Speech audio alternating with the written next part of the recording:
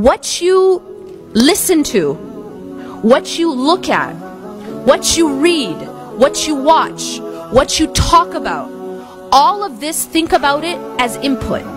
It's like food that you're putting into your body, right? And so I ask people to imagine that every time you open your feed meaning your news feed, whether it's on Facebook, Instagram, Twitter, imagine that when you open up your feed, it's like opening up your fridge. That's what you're going to eat that day. That's what you're intaking. And so that affects you. I need you to understand, you are not passive. You're not passively intaking. You're actively intaking those things. You're not just looking at it. I need you to understand, there's no such thing as I'm just looking. Whatever you look at, it's like you're swallowing it. It's like you're eating it. Because the eyes are a window to the heart. That's the way Allah designed it.